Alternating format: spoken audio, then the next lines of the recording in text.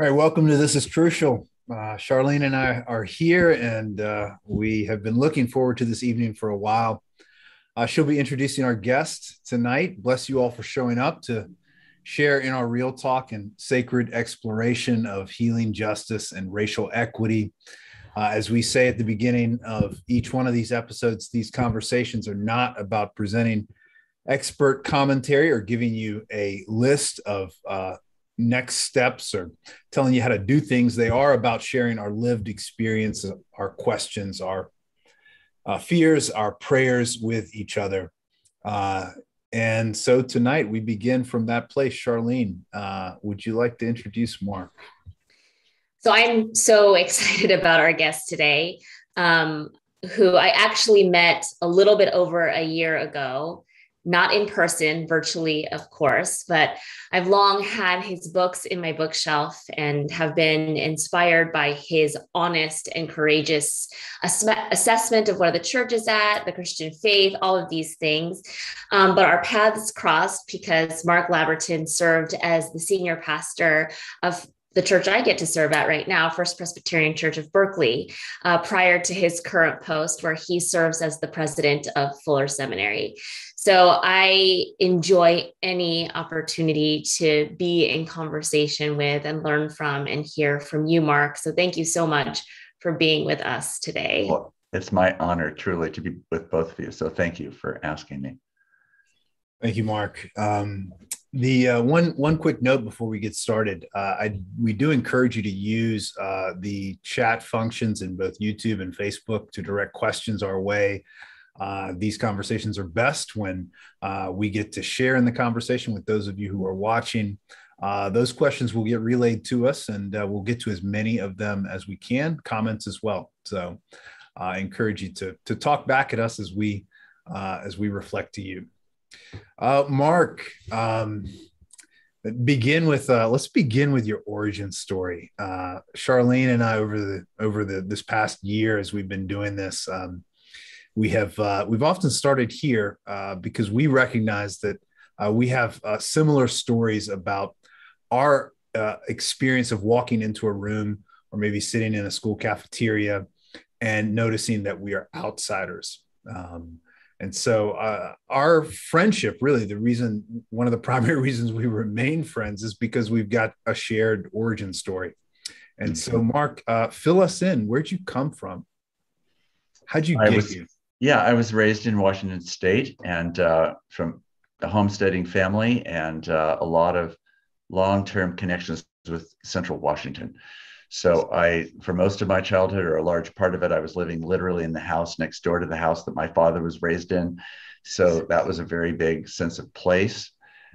You couldn't drive with my dad anywhere without him telling stories of the places, the corners, the houses, the businesses that he had known. So a very deep sense of rootedness and gratitude for the natural beauty and for the vitality of and love, really, of both the natural world and the cultivated world, which is a great deal of what his own business was.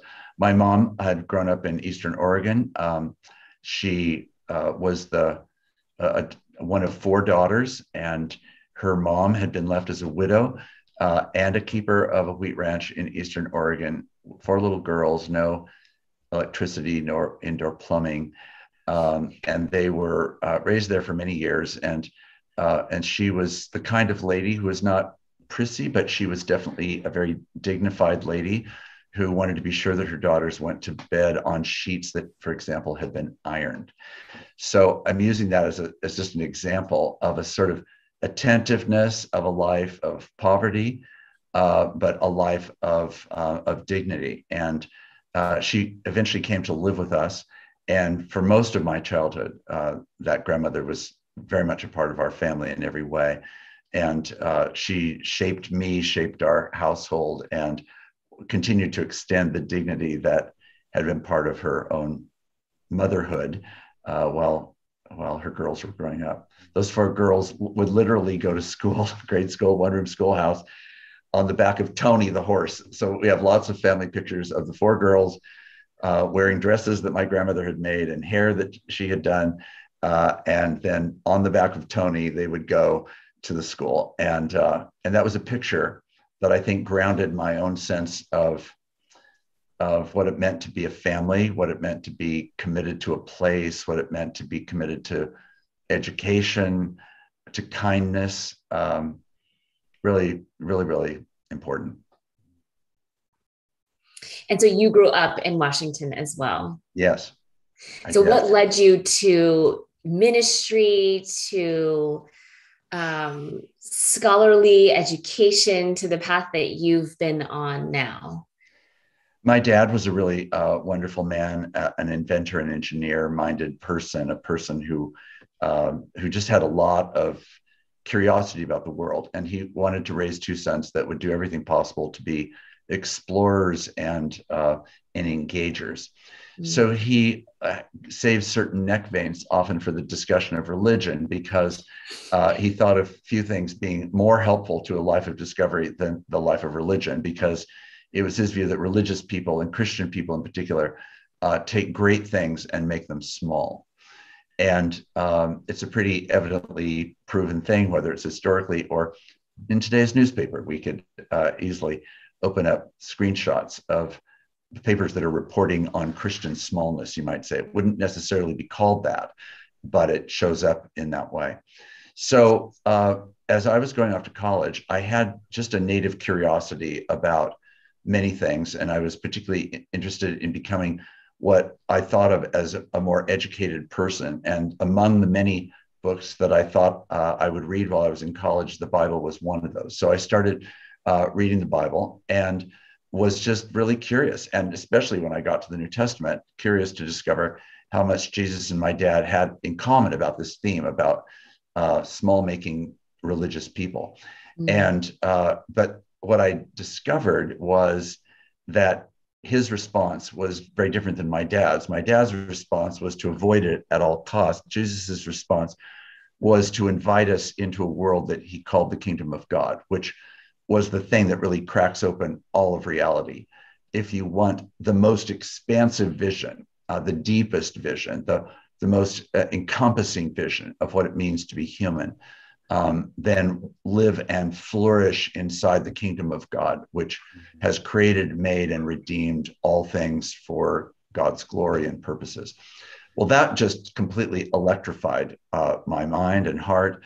I came quietly to a confession of faith that was really very deep. It was clear to me through the Gospels that if you followed Jesus, you were in ministry. That just seemed like the obvious thing. The scariest thing to me was the church.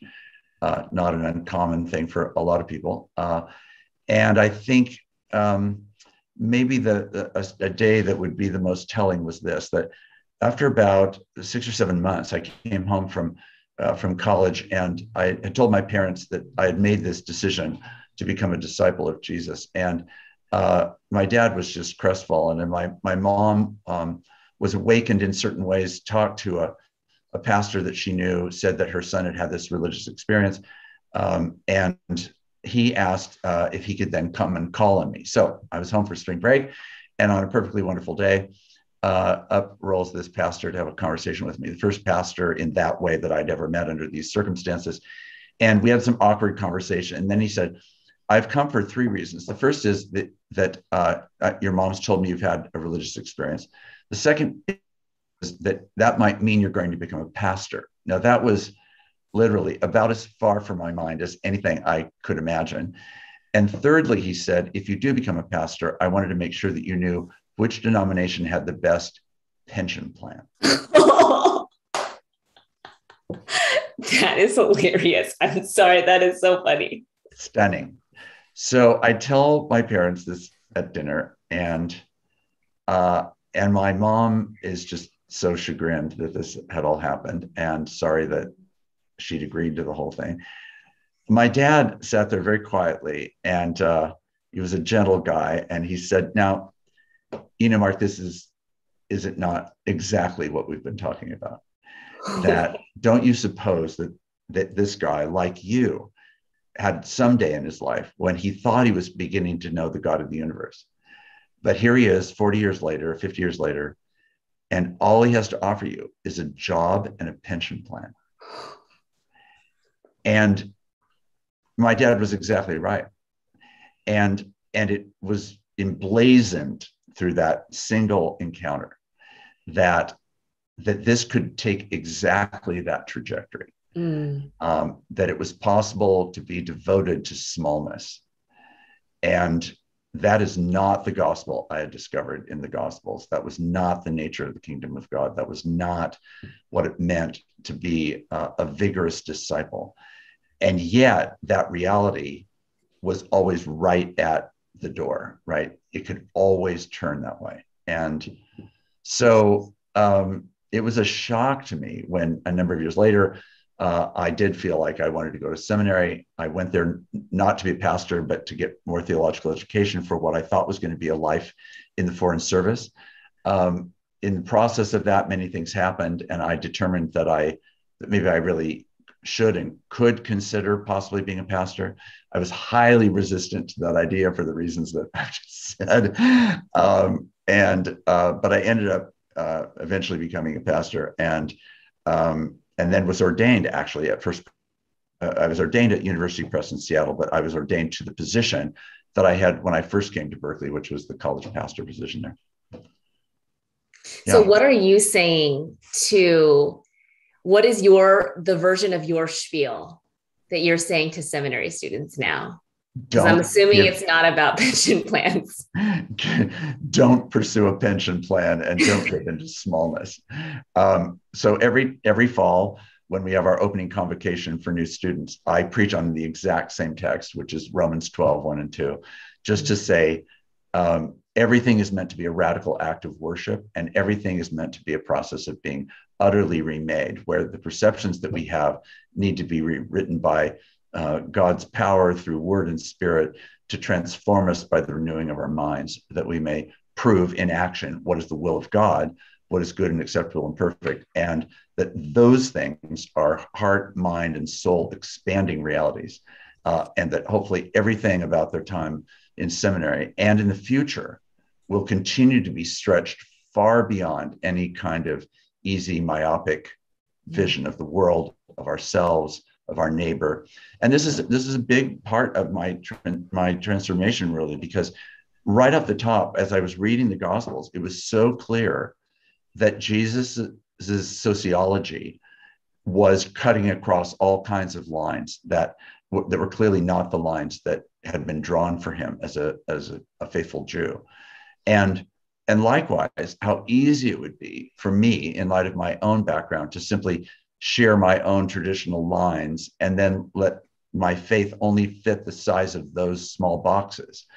But what was clear to me from the start was that Jesus was rewriting that whole script, and that it was a reordering of my sociological reality, my world, my people, my tribe, my communion was going to be completely redefined by a reality that was so much greater and so much more profound than any other source that I could imagine. So then the question became, exactly in response to that horrible conversation with the earnest but misguided pastor, was to not cave to smallness. And it's not about greatness either. That's not the goal. It's myopic as opposed to capacious. And I want to be a capacious Christian in the way that I think Jesus is a capacious Christian. Mark, first time I read any of your work was just a few months ago. I think in 2018 you gave a talk at Wheaton College to a group of evangelical leaders, and I reread that the transcript from that talk just the other day as we were preparing for today. One quote caught me. You said, right alongside the rich history of gospel faithfulness that evangelicalism has affirmed, there lies a destructive complicity with dominant cultural and racial power. Amen. Yeah, I should have said that. Yourself, yes. I think we could probably spend a second talking about your definition of evangelicalism for us mainliners over here. Yes. Or in Dallas, but I'd actually rather just get right into the dominant cultural and racial power that the church has been complicit with. Right. Can you name those with any more specificity? Sure. First of all, I think it's right that it shouldn't be attached only to evangelicals, but evangelicals are certainly a group that has wanted to lead with simply declaring what they see as a neutral gospel, which is not neutral and which has always been, as every gospel is, ultimately set in a cultural frame and in our own lived experience. So, and that's as true of mainline Christians as it is people who may not be in mainline denominations. They may consider themselves evangelical inside mainline denominations, or they may be independent. So yes, I mean, I think the dominant culture piece is really about who controls the narrative. And what makes them dominant is that they control the story. Not every person in dominant culture believes they have power or even feels they do have power. And many don't, formally speaking, have power. But dominant culture is different than dominant individuals. Sometimes they're the same, sometimes they're not. Dominant culture that I'm referring to is that set of practices which controls the main narrative of America, or it controls the main narrative of any given town or workplace or family. And in that narrative, classically in the United States, that narrative has been primarily a white narrative, a white normativity kind of driven narrative. It's about what the white history of America has been. It's about what white people have said about the white history of America, rather than actually a much more complicated narrative of a story of America that is rich with both great joys and, sadly, gives plenty of evidence of great sorrow and abuses of power and neglect and injustice that is all intertwined in that. And I think one of the things that I have drawn deeply from over the years has been how much the Bible allows a rich, complicated, and even contradictory narrative to be told about the people of God in the world. And that's not the way that American narratives around the church in America have been told. I think the Bible is actually one of the great voices that calls us to more complicated narratives. So when I wrote that, and as I still feel that, the dominant narrative has been too singular, it's been too white, it's been too culturally authoritarian in certain ways, controlling in any case.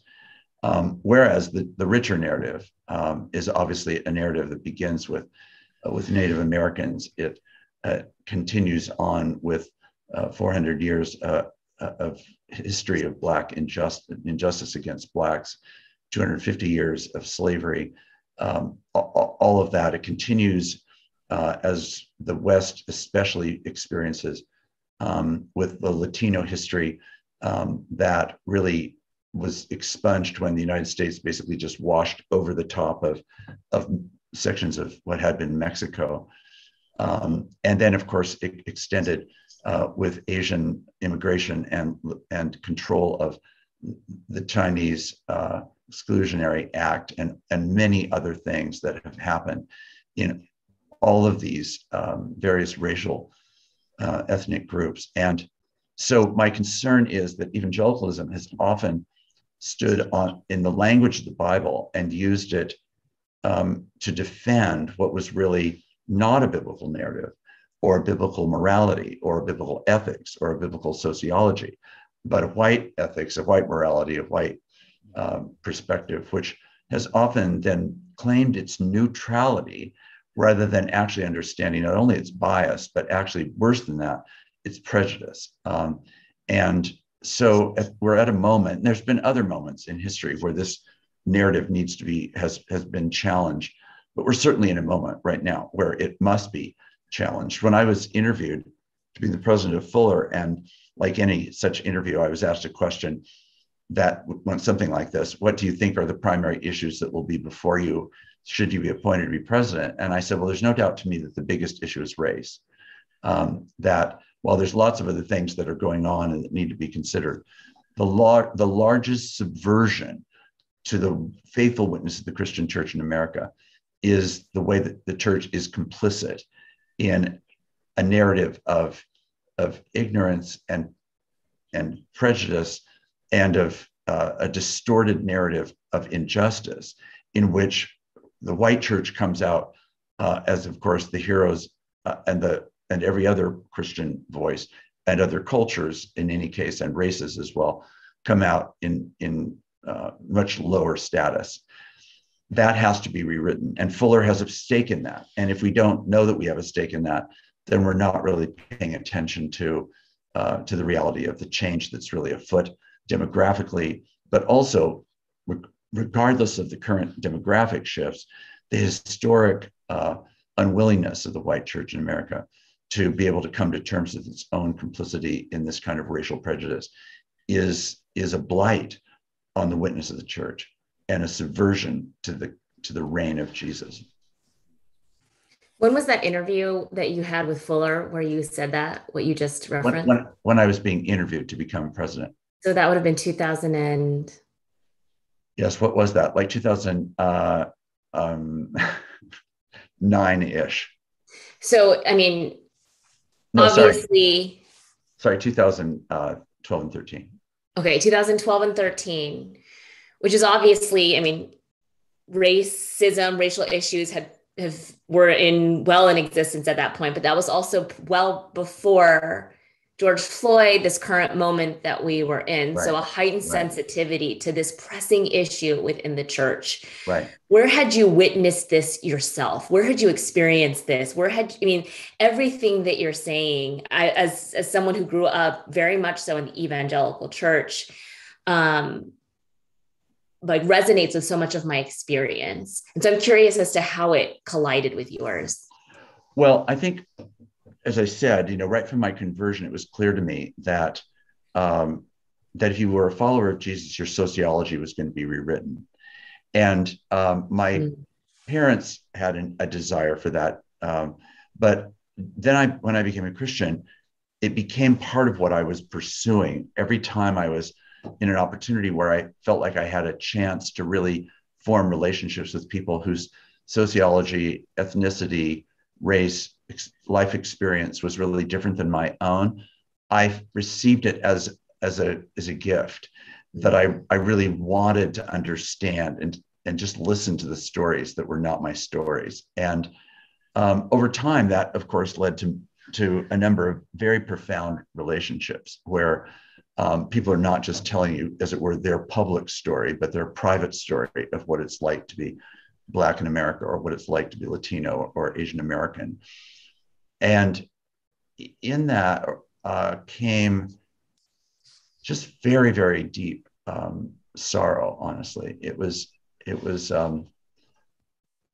mostly something that for years left me primarily just silenced by it. It felt like I knew the road of activism, and I honored that, but I didn't know what activism honestly looked like, especially for a tall, white, educated male, right? It was like, what is the job, and how can this be done in a way that does not seem in its own way naturally like it's just another instance of being white normatively pursuing in a way that could be received or be token rather than something that was actually deeper than that. And I think that began to change as time went on, and I had mentors of these friends who would invite me into vulnerable spaces in the places where some of the hardest conversations were going. Some of this became something that was a little easier for me to tact when I was involved, as I have been for 40 years, in international theological education. So as I traveled and had the gift of being able to be in so many places around the world, almost entirely, of course, with people of color, it was like, okay, this is helping me to understand the American story really differently, but I'm now experiencing it by these international friends who are telling me their story in those international settings. And then I would come back to the US and go, oh my gosh, I mean, I'm seeing this in so much clearer a way, right? So it kept leading me into that. I think the other thing is white culture tends as a group, not always, of course, it's always it's not homogenous, like any cultural group is not homogenous. But there's often a tendency for white normativity to take over when people of color tell their story. And they say, this is my experience, especially this is my experience of racial prejudice. And I've been in plenty of settings where the white voices have basically said, but wait, I'm sure that wouldn't have happened if ... And usually it puts the onus of responsibility or actually blame on the person of color rather than on actually believing their stories. And as that became more and more vivid to me, it became more and more my inner vocation to say, like with any person on all kinds of other grounds as well, I am going to trust your narrative, period. I'm not going to rewrite it for my own sake. I'm not trying to squeeze your narrative into my narrative. I want my narrative to be affected by your narrative. And I do think that gradually over time, what emerged for me was this sense that I was and am carrying in my body the narratives of people who do not look like me, but they are so in me that I'm not trying to overstate this as though I do this perfectly, but I'm just saying I walk daily with probably 6 or 7 primary stories and then many beyond it, but I'll call it 6 or 7 primary stories that just dwell in my conscious mind, in my body, every day, everywhere I go. Mm. So it feels to me like I am, in some sense, inhabited by stories. And that has meant the world to me, right? So that then I feel like when the recent years have unfolded, not least the last, let's say, 5 or 6 years, especially, it hasn't felt like playing catch up. It's felt like, yeah, this is what I was saying when I was interviewed, for example. Yeah. And this is all the more need then to lean as far into this as possible and to hear the stories at their depth, and to actually then engage in a new moment of both reflection and activism. So I know there's yes. I mean, there's 4 million follow-up questions, but I'm going to go with this one for now. Sorry, Amos, and I'll let you in. So I know this kind of goes against what you were saying about the dominant cultural narrative.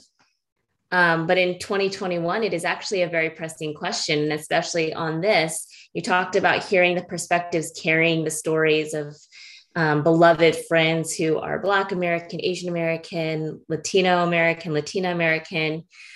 I'm just going to come right out and ask, what is it like for you as a straight white man in 2021? How has this moment, how is this season impacting your identity? Well, I think I'll call it the George Floyd summer, just to put a focus on it. So in that event, and then also in the events that happened leading up to that, and then during that summer, I have to say probably the primary impact to me was depression. I just found it so depressing that this was so prevalent as a part of the United States. And it was, I will admit, attached in my mind to the 81% of white evangelicals that voted for Trump. It was part of the burden and anguish of the 75 million Americans that are still strongly supportive. It's not about Trump. I'm not trying to go down that road at the moment. I can go down that road, but that's not my point. It's not about Trump. It's about a kind of mind that, as far as I can tell, just does not seem to actually see the same world that I see. And so a lot of it felt to me like sharing the pain and having the protracted conversations with people of color at Fuller, beyond Fuller, these close friends, international friends, as well as American friends, was really depressing. And because it was, I think the reason it felt with even greater depression to me was this feeling that that though I am in this role of leadership, and though I have this opportunity to speak, and though I have a platform that can reach a certain number of, and type of evangelical people and beyond, that the levers of actual change are so diffuse and so problematic, the dominant levers, that it truly felt like identifying in a very small way with the helplessness of what I think many people of color experience all the time, over feeling like the world is just really set against this. And how do you live into this with courage? And again, I've said for a long time that the Black church is the future, is the hope of the American church. And I certainly believe that that's true. It's not only the Black church, but I would say it's the people of color churches within the church in America that are the hope of the church. And the reason for it is that the white narrative not dominated world is at a precipice point where it is going to diminish in numbers to such a degree, and it will fight vigorously to retain that. And therefore, hearing and understanding and trusting and following people of color during that summer and beyond continued to move me into the space of feeling like this is one of the most important periods of my life. This is at a point where I have some of the greatest reach that my leadership might have an opportunity to express, and it feels so small compared to the depth of the problem and the significance of the kind of change that's really needed.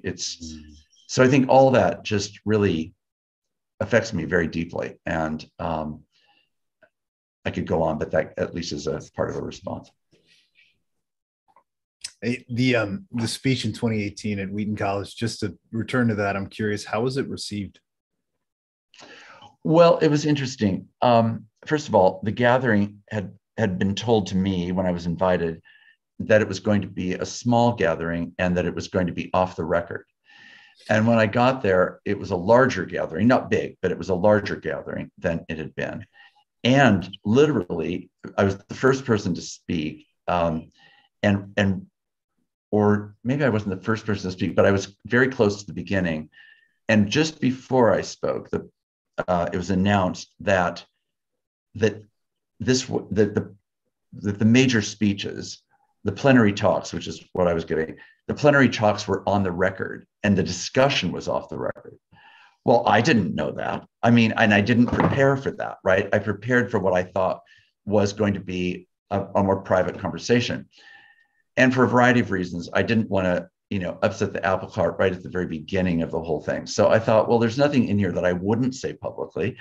So I guess I'll just go for it. And it had already begun to be tweeted before I was even done talking. So when I got back to my seat and picked up my phone, it had already begun to explode.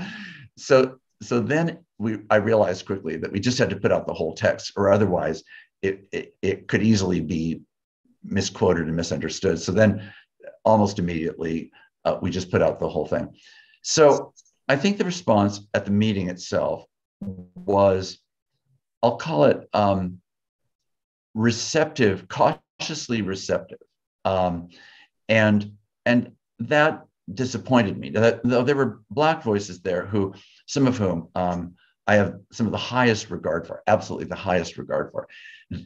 They were, of course, kindred spirits in the response. And I felt that their talks also, to me, felt like they were reservedly affirmed. And what it did for me was that it intensified even more the sense of the need to keep speaking out. And so what happened after that was that I kept trying to build on the distinctions that I was making, and on the need for what I eventually said was that let's affirm the evangel, but give up, if not further put to death, the ickalisms of evangelicalism. The evangel is our banner, not the ickalisms. And the ickalisms contain all the small making, often myopic social practices, which have been defended, but which have been frequently unjust and wrong. So, tell me, Amos, what struck you about that talk that you would bring it up? Was it that line, or was it? There are multiple lines. Yeah, no, I read it fervently. I know Wheaton College, and I've got a passing familiarity with evangelicalism, at least the more formal institutions that are related to it. I call myself an evangelical. I mean, if anybody were to ask me, but nobody is asking me these days. So,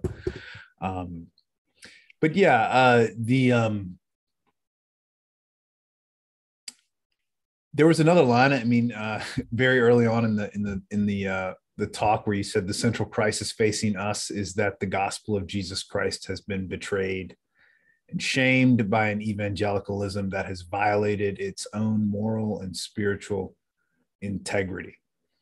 In the midst of like this, collective reckoning that we're all kind of doing, especially those of us that are in positions of power, no matter what our color is, I have found that it's easier for me to be a third-party observer, stand apart from situations and be able to, analyze and provide commentary. What's been harder for me is really identifying where I have been complicit, just me personally, like, day to day, in my relationships, in my exercise of authority or power or leadership, within institutions. Where exactly have I been complicit? So I set that before you and say, how does that exercise work out for you? Not just looking at the whole church broadly and the evangelical movement broadly, but your own journey with Jesus, following his way. Well, I do think it's a great question. And I do think it's a never-ending question, really. So I receive it in that way. And I think it helps to have really honest people who are both friends and collaborators, people inside Fuller officially, part of the staff and the faculty and so forth, and part of the community beyond that. So I think part of it is trying to establish and maintain and continue as open a posture as possible about what I have yet to learn, right? So I do want people to speak to me about the places where my leadership, my attitude, my voice, my actions or my inactions are not up to what they would expect or think they should be. And I think you have to be ready, of course, for that. And some of that has been blistering, I'll say, and public. And some of it has been quieter, but no less candid in really naming the places where I have a long ways to go and a lot to learn. So I do think I can say that I earnestly try to live in a posture of learning. So I'm not posing myself as something that I'm not. I still get all the benefits of being a tall, white, educated male. Like I walk into the world every day with that.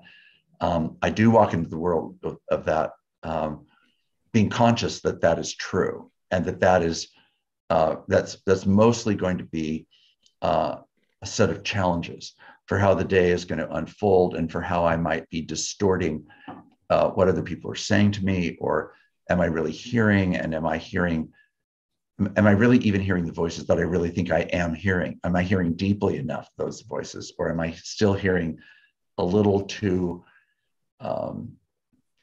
comfortably to actually allow the impact of what they're saying to actually go deeper, and then to try to honestly work out, sometimes with them, sometimes it's not appropriate to work it out with them, but to have a sounding board community, which for me is a small group that I'm a part of in a senior leader, that where we try to all bring as much candor to that as possible. Now that includes, it's made up of 4 people, 3 of them are people of color. So So Fuller's chief academic officer, its COO, and its two deans are all people of color. So I'm the only white person in that circle. And because there's such candor and honesty among us, that has been a really helpful place. I feel like we've leaned in as deeply as we can, but we keep wanting to press it further. I do, and we do. And I want to learn. I mean, I don't want to be defensive about those things, and but I also want, I think this is the other part that's delicate. If you're going to do it really honestly, there has to be a mutuality of exchange, right? So that it's not just me, as it were, being told you as the white person need to change in this or that way. All that's probably true. But if it's actually going to be a real relationship, which it is, then it also has to include my ability to be able to speak back about that, not out of defensiveness, but out of calling all of us, myself included, to a more subtle and complicated picture. I mean, I've often used that wonderful video by Chimamanda Adichie, "The Danger of the Single Story," which is just such a remarkable TED Talk, and it plays ubiquitously. I mean, I don't know of a group that you can't play that for and be challenged, whatever the issue is that you're talking about, because one story, one narrative is just not sufficient. In these conversations, that has to be an ongoing mutuality of narratives, rather than my narrative against their narrative or their narratives against my narrative. That's not called communication. That's just called target practice, potentially at its worst. Instead, what it needs to become is this, much richer, textured, multi-layered, intertwined narrative in which our stories, our collective and individual stories, are being rewritten. So the goal is not the expungement of, for example, of white people having a voice in public squares and leadership. That is not the goal. The goal is mutuality. The goal is justice. The goal is equity. The goal is candor, honesty, and most wonderfully, I mean, this is the thing that just, it has to be full of joy ultimately. I mean, to me, what drives this, in addition to simply the passion for justice, because that's the character of God, is actually the pain of this kind of work.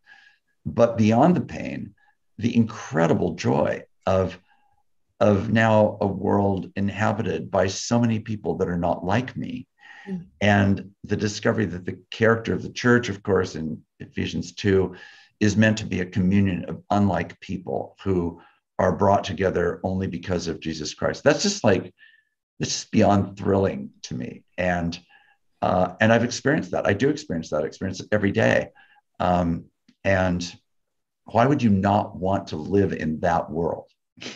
So I mean, that's actually my question is, I mean, that is so clearly painted in scripture, this diversity.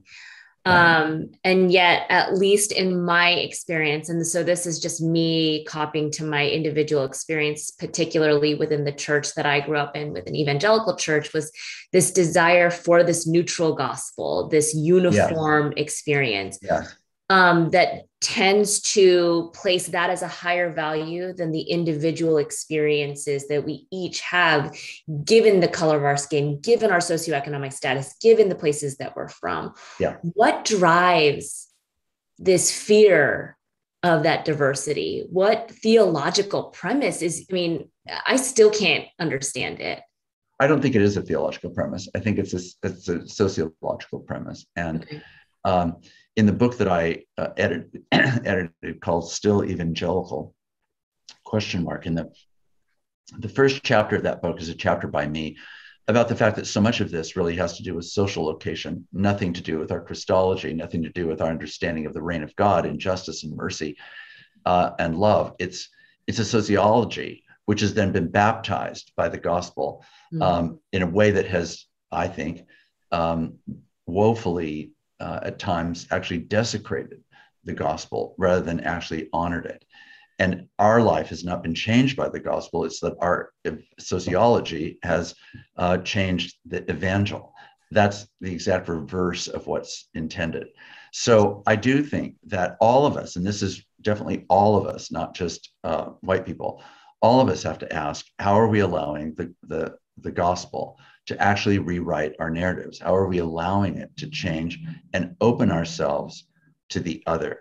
And, I have certainly experienced, I'm sure you have probably as well, not only the prejudice inside the US, but I think of prejudice inside many, many other countries that are racial out of their own sociology as well, where they may have a dominant Christian culture that is multiracial, but there are hierarchies in nations in Africa, for example, around tribalisms, and there are hierarchies in Asia, and there are hierarchies in Central and South America that are every bit as virulent as American white domination can be. And so what it really does is call out for all of us the need to let our sociologies be renewed, revised, remade. This is why Romans 12, 1 and 2. We need to be changed by the renewing of our perception. That's my understanding of the word in that text. It's not our brains, but our perception. Am I able to perceive others through the eyes of Jesus? That is a completely different way of engaging faith. But that means then that it's not about our sociology. It's about the God that we're serving, whose heart and perception is radically different than our own. So I don't justify it theologically. I don't think it has a justification theologically. Mark, a question just came in a little while ago from Marilee Mitchell. She says, Jamar Tisby suggests that new seminaries staffed by Black, Indigenous, people of color need to be started to get at the root of the complicity problem within the white church. Do you agree? Well, I certainly don't disagree. I mean, whether the world can support more seminaries is another question that has as much to do with the economics of education. If you disagreed, that moment would go viral. Yes. So don't. Yeah. So I'm like, go for it. If that is sustainable, I am for that. So amen to that. Go in that direction. At the same time, I'd say yes, but it's also true that seminaries have to be rewritten by a deep BIPOC awareness and transition in staffing, faculty, curriculum, et cetera. And, I'm super grateful for where we've come to at this stage at Fuller's life in that we've made, honestly, under the leadership of many deeply rooted, long-time committed people of color at Fuller, faculty, staff, administration, et cetera. We have really, really changed our social location and our ability to serve. There are 6 ethnic centers. Across the ethnic centers, there's this deep sense of letting these voices fully at the table. Those voices are at all of the major tables of Fuller, our board, our senior team, our faculty team, the faculty leadership council. I mean, it's a really, really different day. And we're not satisfied. So let's keep going. So for example, there's a cluster hire that we're wanting to do next summer in a number of different disciplines, which we hope will further add to the color of our faculty in various ways and in various parts, mainstream parts of Fuller, not kind of specialized program areas, but primary faculty. So yes, both and to what was, I think, asked about. So I'm super encouraged to hear about what's happening at Fuller. For the people who are tuning into this podcast, parishioners, members, staff, leaders in the church, what are some things that, I think all of these discussions, and as we were talking about how First Pres did GCC this past weekend, all of these questions, discussions, conversations keep coming down to, so what can we be doing? What lies ahead in terms of reversing this dominant narrative, in embracing this idea of a richer more diverse church? What's your advice to churches as a pastor? Well, let me start with the individuals rather than the churches. I honestly think when Pew came out with that study, I think it was about 3 years ago, that most white people, something like 85% of white Americans, do not have any close relationship with a person that is not white. That was, for me, sort of a jaw dropper. Because the question wasn't, do you have relationships with people or do you have contact with people? It was, do you have close friends? And for it to be that high, it just suggests that how could we possibly think of something pervasively, deeply transformative until we actually know one another? So honestly, I feel like that may be the most important single thing that anyone that might be listening to this could possibly do, is to with honor and dignity, not with tokenism, seek to get to know people who are not like you, especially in racial, ethnic, or class terms. Mm-hmm. I can think of many people who have been examples of this to me, many actually in the Berkeley church, as I'm sure there are such people also at First Pres in Dallas. Really significant leaders to me in showing me how to keep doing this. So part of it is that letting their stories become part of your story in that way that I was trying to describe. And I think if you don't have any natural way to do that, it may also be an absence of having actually engaged in your wider world. So it may be if you don't have any such opportunities, then that is its own perhaps barometric pressure indicator about how your world, whether intentionally or accidentally or whatever it might be, has gotten itself accidentally or purposely isolated. So where else and how else do you want to find your community, your people, the town that you live in? I've been in towns where people have said to me, it's an all-white town. And I go, it's actually not. I mean, I've only been here for 5 hours. I've already seen plenty of evidence of the fact that that's just not a true narrative. I mean, there's actually a lot of people, they may not be in your economic status. They may not be in your immediate world, but they are not here, right? So what could you join? What could you become a part of? Where could you volunteer? Where do you participate? What club might you join? What service effort might you become a part of? For the sake of the service itself, but also for the sake of genuinely coming to know one another. Now that's going to expand that. So I think honestly, that's the single most important thing. I think church to church connections, for example, I think can be really very meaningful. And I know this is part of your friendship. It's part of what you're doing together as two churches. I applaud and encourage that. Certainly the fact that it's you two leading that exercise will be very different, frankly, than it might be if it was two white pastors trying to get congregations to be partners, or classically a white and black pastor trying to do that. I think that has its place and it sometimes can work. There certainly are examples of that. I think it's not so much by direct contact this way that work should be done. I think it has to be direct contact that way. How do we join together as two different congregations in a third project, which is not the thing that which is the thing that we're looking at, rather than looking at each other. And as we look at this other need in our community, for example, and engage together in that, we simply we have the opportunity to potentially discover each other. And we do it in side-by-side play, right? I mean, this is how child development works. Children become friends once they go through of learning to play side-by-side with each other. They're not yet, if we're really early in this game, we're not yet experienced enough to be able to have straight ahead conversations. It may be way better to just find something that we're going to be regularly committed to jointly, and we're there for that third purpose.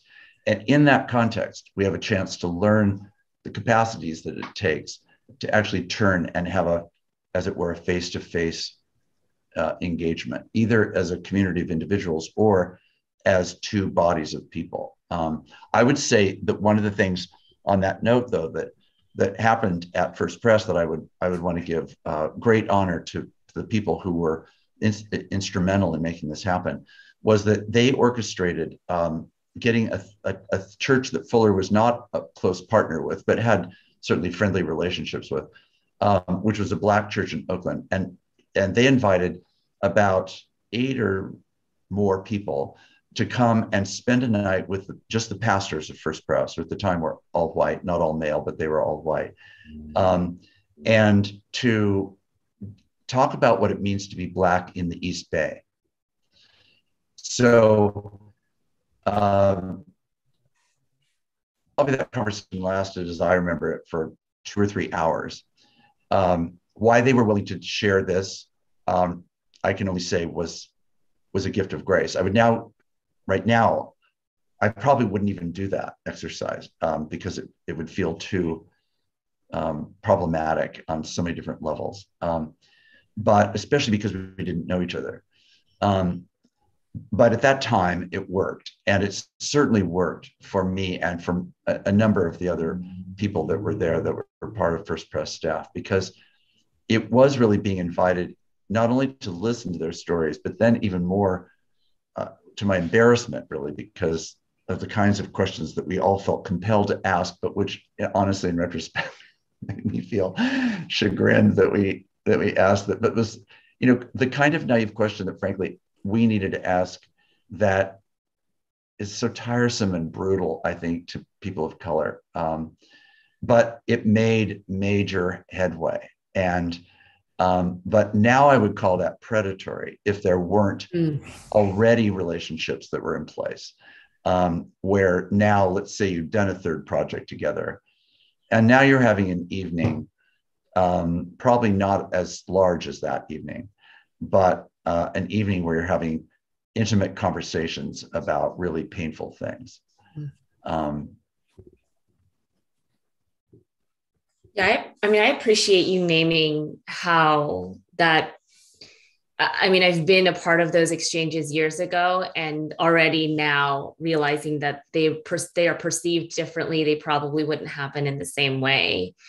Right. And so, Amos, I have the final question for you. Let's say everyone takes the Reverend Dr. Mark Labberton's advice and seeks and starts pursuing friendship. And you and I have shared that after George Floyd's murder, after the Atlanta shootings, we had people coming at us left, right, and center for conversation. So in this earnest desire to actually, I mean, this is how the needle moves, is in relationship. And so I'm asking you, as a Black man, for someone who's pursuing genuine relationship with you, and I mean, let's just say it, a white person pursuing genuine relationship with you, what are things that it would be good for them to know? While you think about that, Amos, I want to have Charlene answer the same question. Okay. But we all eat. I think just start there. It's really, I wish I had a more theologically complex or, sophisticated response, but I eat. I like food. Let's eat together and just make that commitment to each other. Yeah. Nothing else to say beyond that, food is a great equalizer, and I think that's consistent with the gospel text that we explore on a weekly basis together, and consistent with our sacramental practices as well. So yeah, we can always start there. Yeah, I don't think. I agree. And I have had plenty of meals with people where I have left the dinner emptier than I arrived. So to me, food is not going to solve the problem.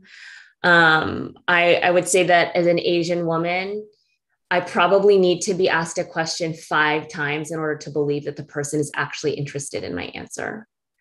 And so as a as I'm engaging in that friendship, it's going to take trust, a lot of trust to be built, that the engagement isn't exactly like what you're talking about, and naming really honestly, thank you, Mark, just a token you get, here's my friend of color, right?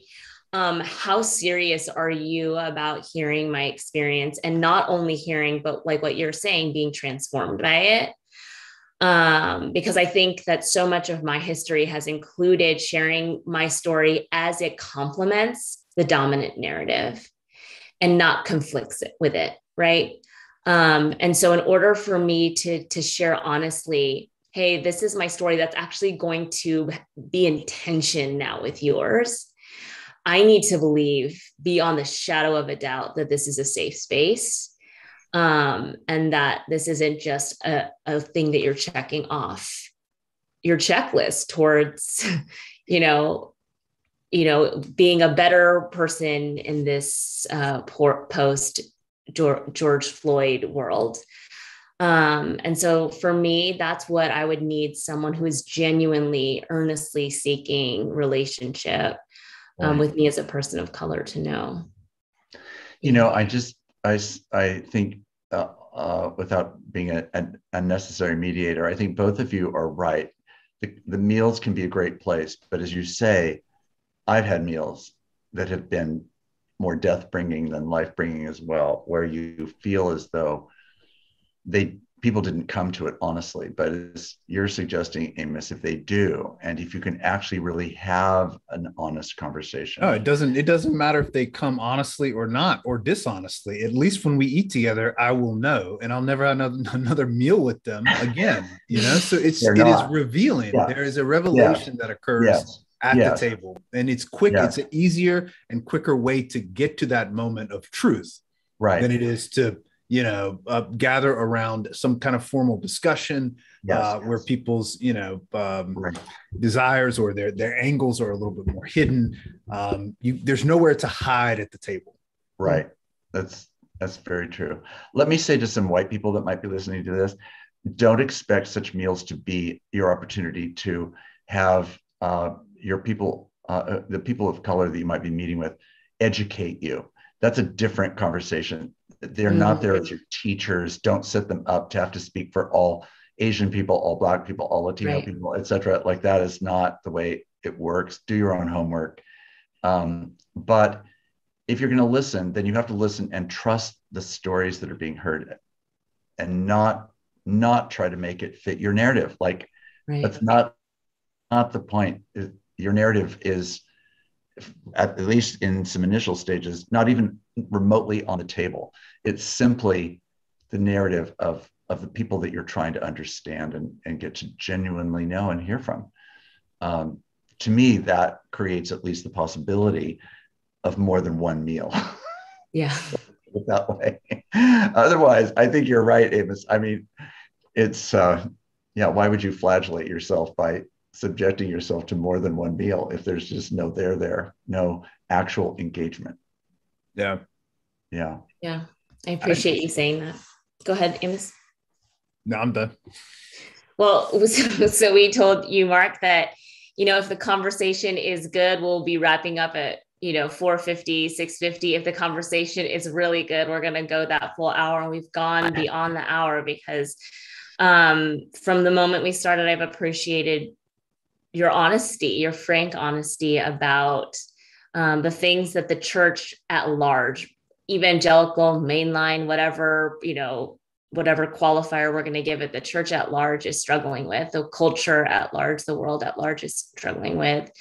So we thank you for being in community, in dialogue, in friendship with us. I have so appreciated your friendship, particularly this first and past and crazy pandemic year, and your leadership at Fuller and the way that it's impacting churches everywhere. So thank you for for being with us this evening.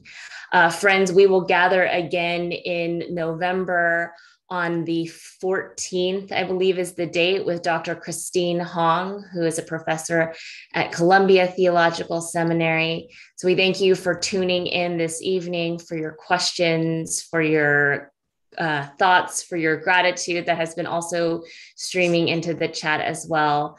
And we look forward to being with you all in a month. So thank you, friends.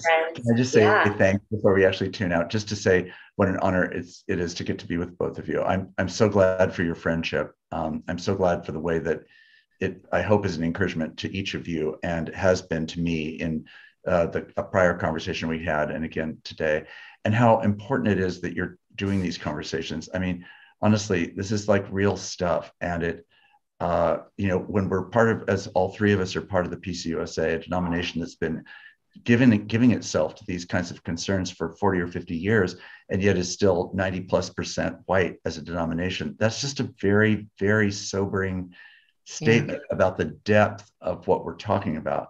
Namely, it's really hard to live out a different sociology. And I just believe that God's desire is to be in a communion of unlike people, and where that's not possible for demographic reasons, that's one thing, or where it's necessary for there to be homogeneity because of other legitimate demographic reasons, that's also understandable. But where it is really just a sociological phenomenon and not actually a necessity, let alone a desire, I just pray that God will give all three of us the opportunity to exercise leadership that will keep extending the richness of what God intends for our communities to know. So thank you very much. Charlene, I do pray for you. I prayed in the search process and in this absolutely absurd and crazy year of beginning your time at First Pres. I can't even begin to imagine. And Amos, I'll see you the next time I'm in Dallas. I'm very glad I'll get to do so. Thank you. Good to see you. Thank you. Thank you, Mark. Thank you, everyone.